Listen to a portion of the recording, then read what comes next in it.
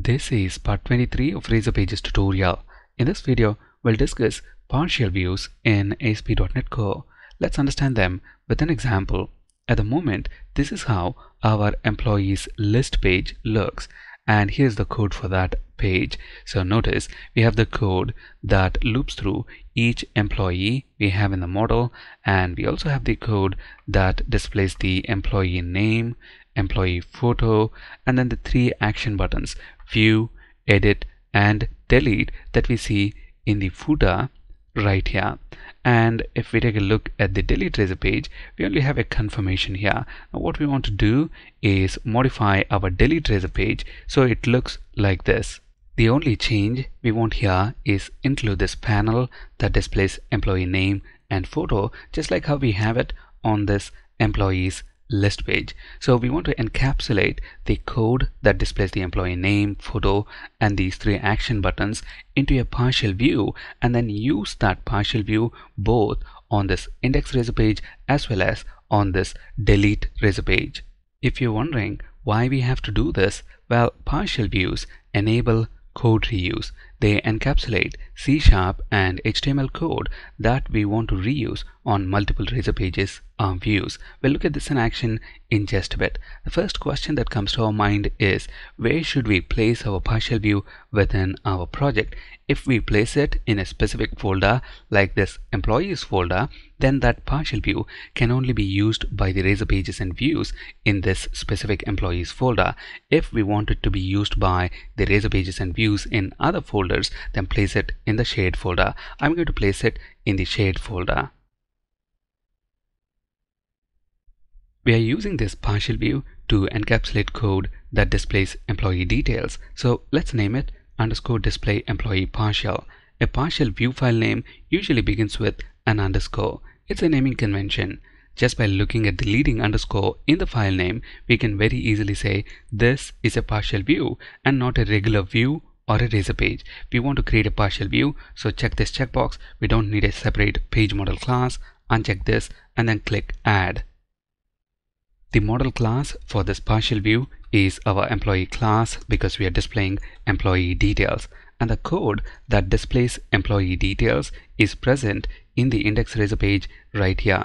So let's cut it from here and paste it within our partial view.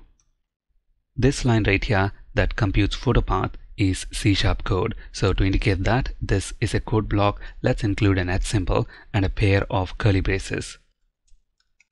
In the expression here, instead of using employee.photopath, the model for this view is employee class. So let's use model.photopath. We need to do the same thing even right here where we display employee name, and in these three places where we have view, edit, and delete buttons.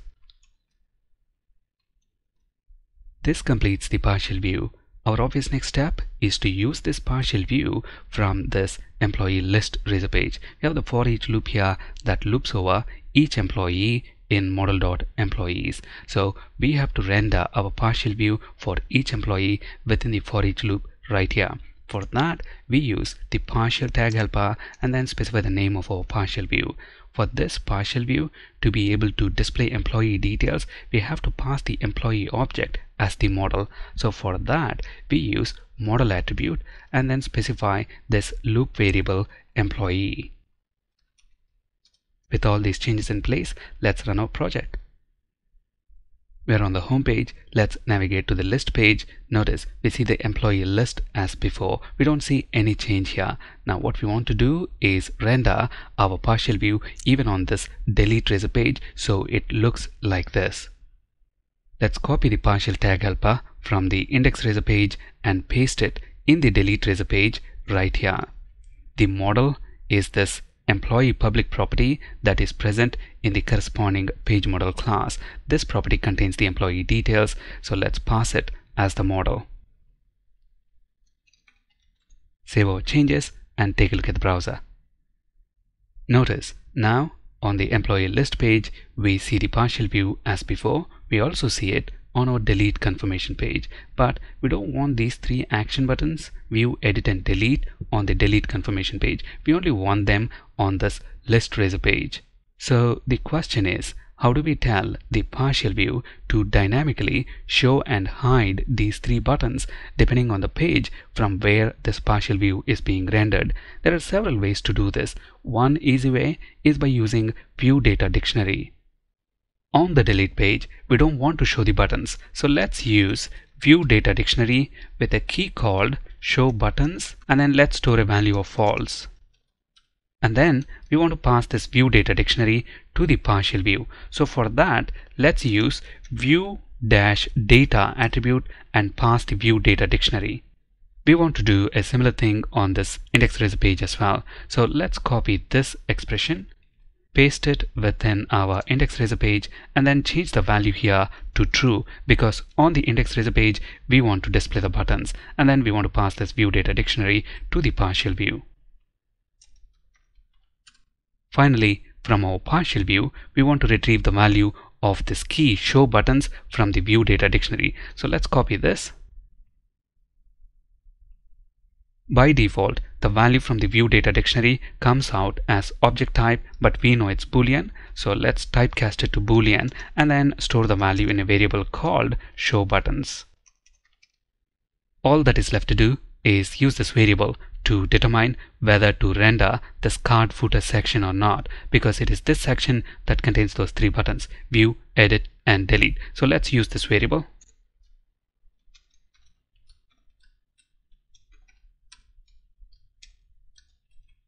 So if show buttons variable is true, then render the card footer section, otherwise don't render. With all these changes in place, let's take a look at the browser. Notice on the list page we see the three buttons, and on the delete page we don't see them. And then when we click no here on the confirmation, the employee record is not deleted. On the other hand, if we click yes, the record is deleted. Just like a regular view or razor page, a partial view also has a .cshtml extension. A partial view enables code reuse. We usually use it to encapsulate HTML and C# code that we intend to reuse on multiple razor pages or views, including the layout view. That's it in this video. Thank you for listening.